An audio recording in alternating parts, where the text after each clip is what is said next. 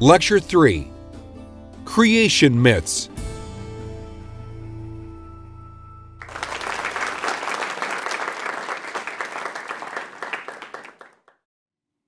In our first two lectures, we looked at such terms as myth and mythography and mythology, and we also did a kind of setting up of some analytical tools that we can use to look for our own meanings in the myths that we'll take a look at.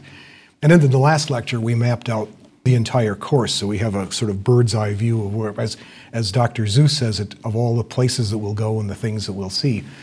In this one, I want to do three things. First is to sort of define the genre of creation myth, setting up some expectations for us. What do we look for? What do we expect from creation myths? Secondly, to talk a little bit about a taxonomy or a classification system that we'll be using in this course to divide up the various kinds of myths that we'll look at. And then third, to take some examples, look at some examples of Egyptian creation myths to illustrate how these definitions and taxonomies work. The technical term for creation story is really cosmogony, which is derived from two Greek words meaning beginning and order. So that creation stories really are about the beginning of order. Typically in creation stories, there is a pre-existing god or gods whose existence is not very often explained or accounted for very much. And then there's also some kind of pre-existing matter, some kind of chaos, something that exists along with this pre-existing God. Thus, the very first two verses in the book of Genesis is fairly typical about the way these kind of creation stories work. The first two verses read, "In the beginning, God created the heaven and the earth was without form and void, and darkness was upon the face of the deep, and the Spirit of God moved upon the face of the waters." Here, there is a pre-existing God, there is also pre-existing matter, and what God does initially is to create light, but then once he creates light, what mostly he does after that is simply divide up that pre-existing matter. Light from dark, water from land, water from water. And so what's initially muddled and confused and divided becomes ordered, becomes structured. And that's what creation stories really do.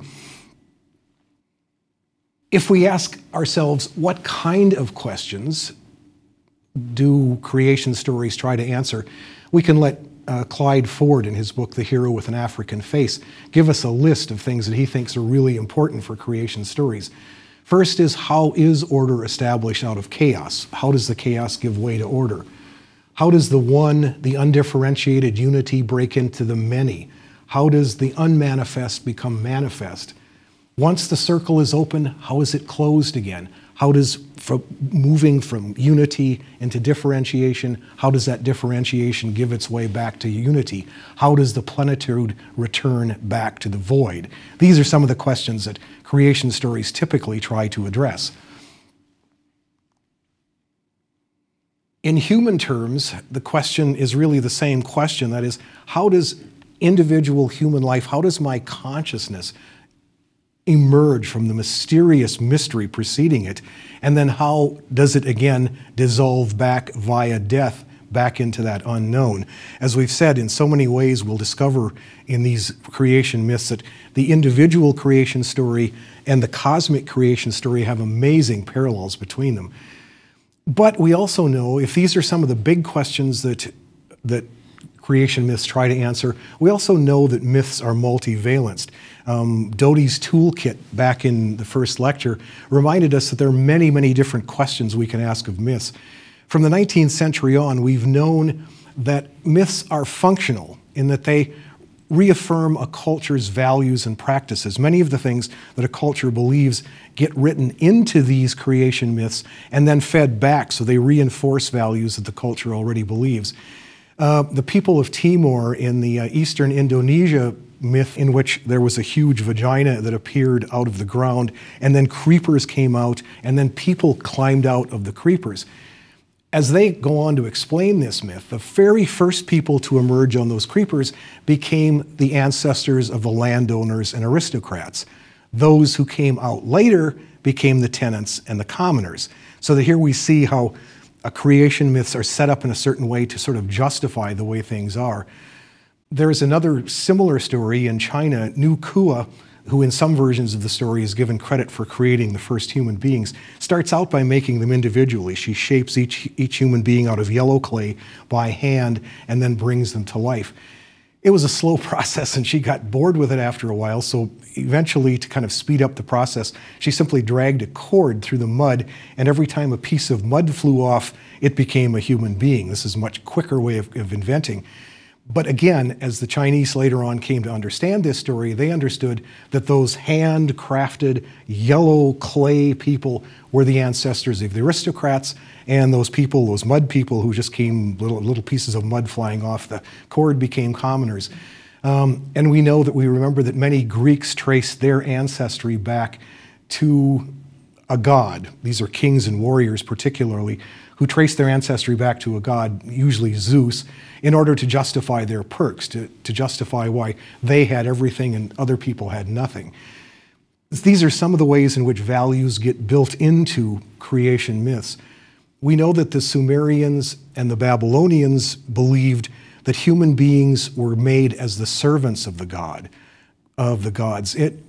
The idea was the gods found the work that they had to do irksome and bothersome and wearisome, and so eventually they invent human beings to take the load off, to do the heavy lifting, to do the sweaty work. And so the Sumerians and Babylonians had the sense that they were servants. That's what they'd been created for. In the Hebrew story, and in some others, the Mayan creation myth that we've already looked at and we'll look at more closely again, humans are created as lords of creation.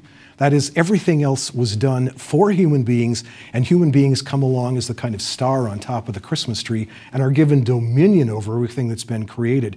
And here's another way in which values can be built into creation stories. You'd feel differently if you thought you had been invented as a servant as opposed to being invented or created as a master. So that in all these ways, what we see is that values are built into and around creation myths. Barbara Sproul, in a book called Primal Myths, says that myths are integral parts of religion, that every religion has a myth as its center some way, which defines a central reality, and then a whole structure of values is built around that reality and in relation to it.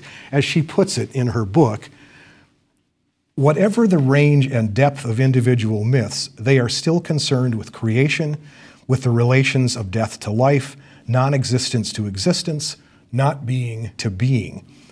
Whether the myth addresses the issue of creation in its broadest sense as the origin of all being, or in its narrowest sense as the origin of a particular being, the same mystery is central, the nature of reality itself. And so what creation myths do in a way is define that reality, which then allow a whole series of valuations and values to be built around that.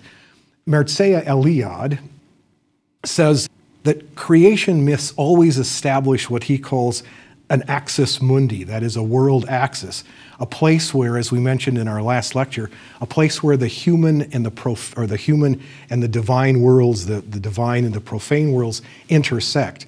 So that when we go back to an axis mundi, whether that's a particular place or something else, we are going back to the place where those original forces that organized, that created our world in the first place, are still present. And it gives us contact to these moments with sacred time. The Egyptians, for example, tried to identify that mound of earth that first emerged from the primal waters, and they tried to define that as an axis mundi. Build a temple on top of that, and every time you go back there, you come back into contact with the forces that created the universe in the first place. But, as Eliade points out, an axis mundi can be almost anywhere. It doesn't have to be a sacred site where something happened. It can be a rock, it can be a tree, it can be a mountaintop, it can be a temple. As he says, and I think this is a really beautiful definition, you'll see the relevance of this to creation stories in just a moment, but he says, defining an axis mundi, for a believer, and he's talking about churches here, he says, for a believer, the church shares in a different space from the street in which it stands.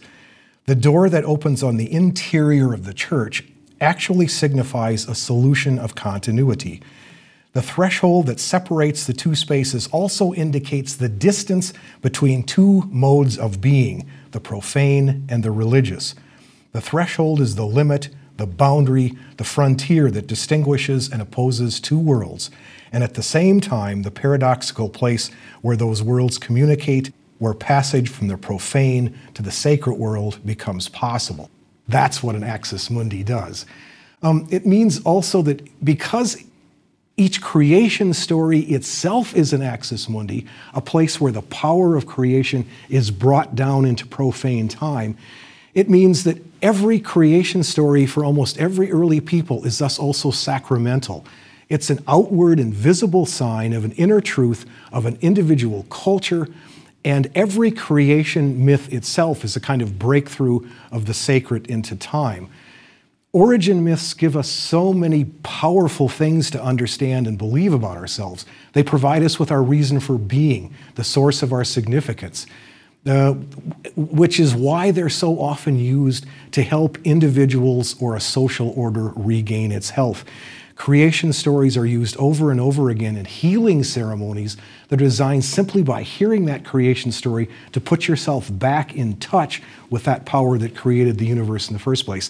David Leeming, who's the one who's reminded us of this, says this in his The World of Myth. When we are broken, we return to our origins to become whole again, whether on the psychiatrist's couch or in the shaman's hut. So it is that the ancient Sumero-Babylonian creation myth, the Enuma Elish, was read aloud at the Babylonian New Year festival. This is to guarantee a good year, to bring that power into the new year. And so it is that many curing ceremonies, such as the Navajo and Buddhist sand painting ceremonies, begin with the recitation of the creation myth. The sand painting itself is a mandala, a sacred circle representing creation in its original wholeness. When the patient sits in the sand painting and has the creation myth recited over him by the shaman or medicine man, he is returning to the womb of nature in the hope of being reborn into nature's wholeness, of reenacting the creation myth in his own life. So that these are some of the ways in which creation stories themselves are sacred, are sacramental, and why they can be used in healing ceremonies across the world. In some ways, as Leeming points out, the idea of the sacred meal in the Christian tradition is the same kind of event in which broken and wounded people come to be made whole again by participating in this power that created the universe in the first place. So that's some of the things that we'll be expecting, that we'll be looking for as we go through and talk about our creation myths. Now, taxonomies. How do we divide these creation myths up into kind of categories that we can actually work with? In Myth and Knowing, Scott Leonard and Michael McClure provide a whole bunch of different taxonomies of creation myths. We'll pick out one of them. This one, they said, was invented initially by Mircea Eliade and then refined by one of his students, Charles H. Long, and that's summarized by Leonard and McClure. They say they divide their taxonomy into 5 different categories. The first type is the ex nihilo, which means made out of nothing, in which a cosmos is created by thought, idea, or dream. In rarer examples, the cosmos can also be created out of a bodily effluent of a god, like sweat or tears, for example. The second type they listed is the earth diver type, the earth diver creation story, in which usually an animal or a lowly creature of some kind is sent to the bottom of the primal sea and is asked to bring up a bit of sand or mud, and that is stretched then to make the entire universe. The third category is what they call the breaking up of a primal unity. This can be, as we mentioned earlier, it can be Father Sky lying so closely on top of Mother Earth that the children have no room to breathe. It can be a cosmic egg floating on the water for years until it's broken open. Somehow that primal unity has to be broken to make this happen. The fourth category that they use is the dismemberment of a giant or a monster. We'll run across this one in our next lecture, in the lecture where we deal with Marduk and Tiamat, where Tiamat, the great dragon, is taken apart and her body is used to make the cosmos. We'll run across this again in the Chinese myth of Pan-Ku, and we'll run across it again in the Norse myth of Ymir, in each case in which the body of some giant or monster is taken apart and then the universe is made out of that monster. The fifth category that they list is called the emergence myth. And the emergence myth is when creatures travel from underground chambers, emerging from lowest to next higher to higher to higher to higher, until they finally emerge into this world, in the process becoming more human-like as they go from one level to the next, the emergence myth. We will illustrate all of these different kinds of myths as we take a look in the rest of this unit in future lectures, and we'll have a chance to look at them in detail.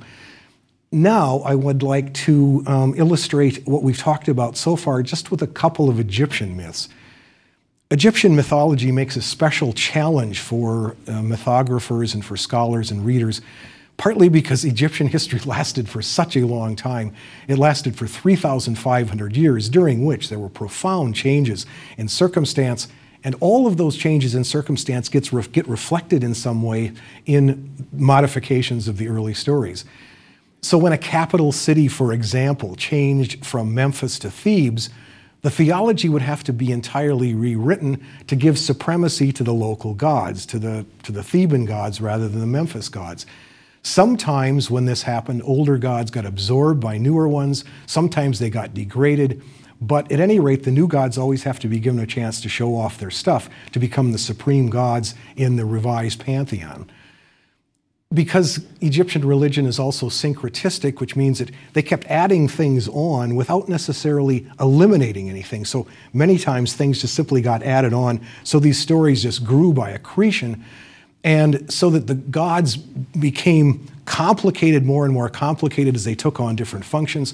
And sometimes gods actually, who were very different in provenance to begin with, got sort of put together. Like Atum and Re were combined at some point to make Atum Re, or Amun and Re were combined to make Amun Re. And so in all of these ways, it's been a real challenge for Egyptologists to put these stories together. And then finally, there's nothing like a standard edition, like a sacred text. There's nothing like the Quran or the Bible for Egyptian mythology. Most Egyptian myths, in fact, never got written out per se in their entirety, but the myths have had to be pieced together by allusions. Everybody seemed to know these stories, and so there was no point in writing them out completely. So allusions were made on tomb walls and coffin texts, and texts that deal with something quite different, and scholars over the years have had to piece these things together to make the myth, to put it all together. The one that we'll talk about is the one that's perhaps most frequently referred to.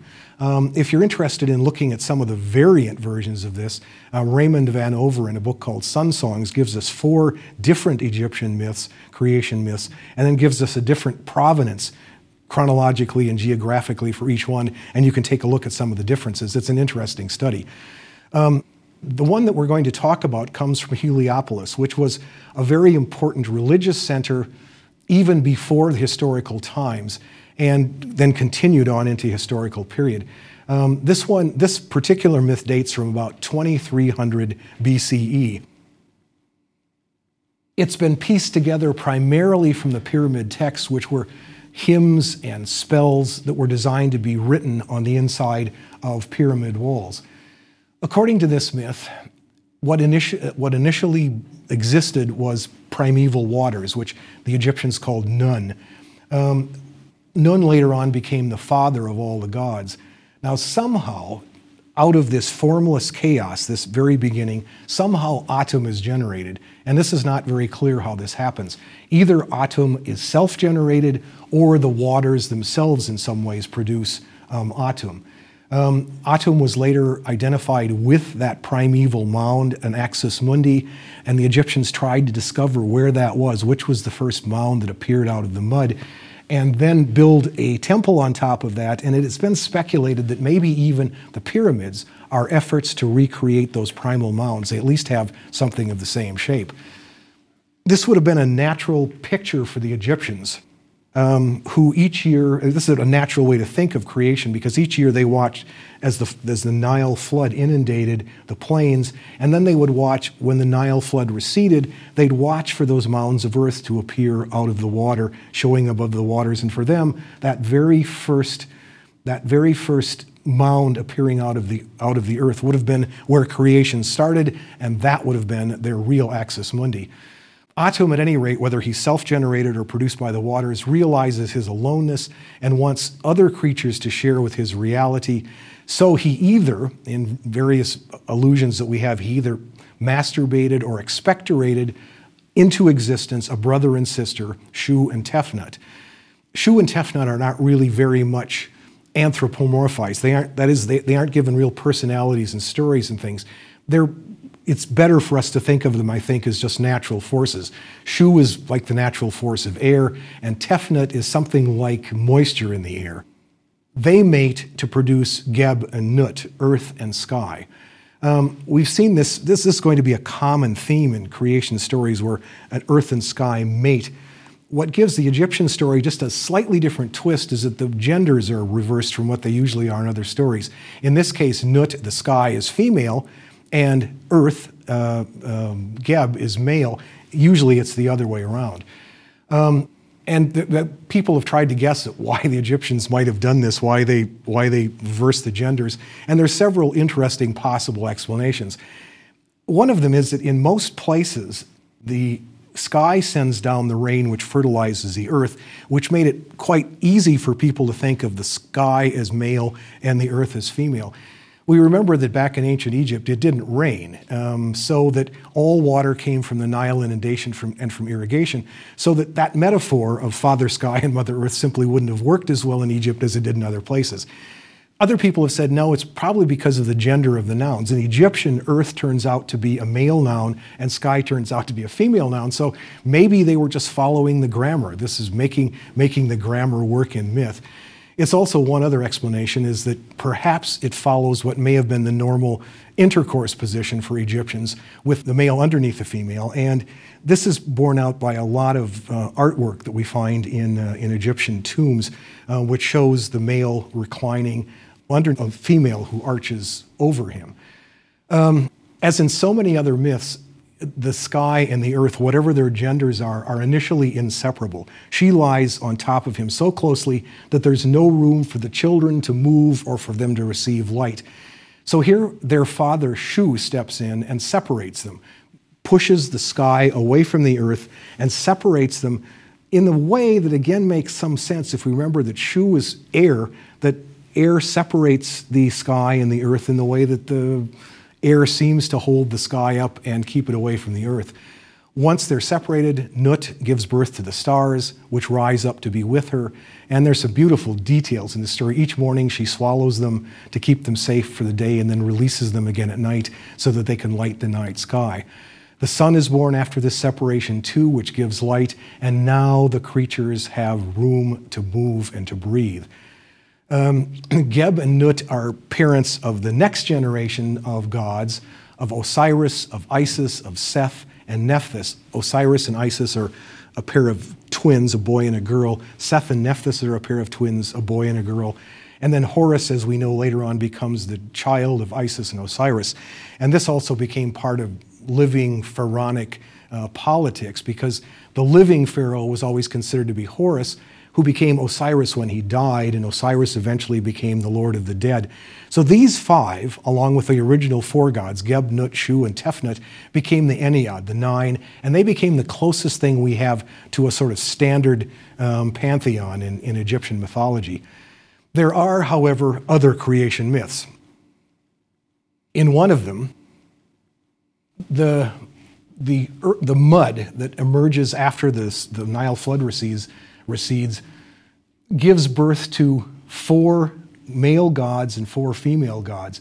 The male gods are part frog, the female gods are part serpent, and then the 8 of them together form a cosmic egg out of which everything is formed. Once again, we have the feeling that this would have been a natural way for the Egyptians to think about creation.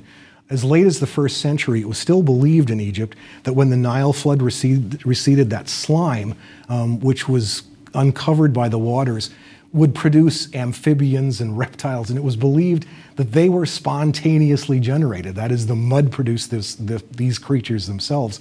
And so it would have been perfectly logical to think that these gods, who are part amphibian, part reptile, would have been produced by this slime and then would have emerged to lay the egg, which then creates almost everything else. In another version, a third version of an Egyptian creation myth, this one is perhaps a later one, and it reminds us of many other stories. The primary god of Memphis was named Ptah, and Ptah was considered the supreme god. He was the spirit which emerged out of the original Axis Mundi, and all other gods were seen as aspects of him. All gods and goddesses and all things, everything in the universe, in this case, in this story, is first conceived in Ptah's heart and then spoken into existence. He says the words and then things happen. And this is very like the Genesis story, the Hebrew Yahweh, who also creates by thought and word. There's not much attention in Egyptian creation stories to the creation of plants and animals and humans. In one late account, humans are born from the tears of Ra. They're happy tears because Ra has just had his eye returned and he's very happy, but they're tears anyway. And some people have thought it sort of metaphorically significant that even in a place as mythically cheerful as Egypt was, a place as optimistic about things as Egypt was, that it is touching to think that human beings are created from the tears of a god. Well, that's in our taxonomy, the one that we started off with. This belongs to the category of the breaking up of a primordial unity. It's a gradual process instead of a once and for all creation. And we've seen how this works. We begin with an undifferentiated waste of waters, and out of which emerges Atum, who then stirs up the waters and then makes something happen. His self-generated children, Tefnut and Shu, aren't so much characters as they are simply forces. And this is typical in generations of gods. Usually the original gods are thought more of as natural forces, and later ones are more anthropomorphized, or given personalities and details and stories. They produce Geb and Nut, who are more human, who are more anthropomorphized, but their eternal union still preserves the eternal, the inertness, the chaos from which everything begins. In order for anything to happen, they have to be separated, giving their children room to grow and the sun a chance to become a primary deity. So when Shu forces Geb and Nut apart, that primeval unity is divided into earth and sky, into male and female. Each one now has an existence independent of the other. And this turns out to be a key moment in almost every creation myth. It makes possible growth and development and change, but it also leads to the kind of problems that men and women have had ever since. Creation is always a division of primal oneness, a dividing of a whole into parts, which can then interact with each other to make human life and culture possible, but which also can lead to a host of problems. The Egyptians were not unique in thinking of this division of male and female in this particular kind of way. The Hebrew Midrash says that Adam was created androgynous and continued to be so until Eve was created, which separates the two genders, and which we know in that story leads immediately to expulsion from Eden and death. The Greek Hesiod had a story in which the Golden Age in Greece consisted only of men. There were only males during the Golden Age.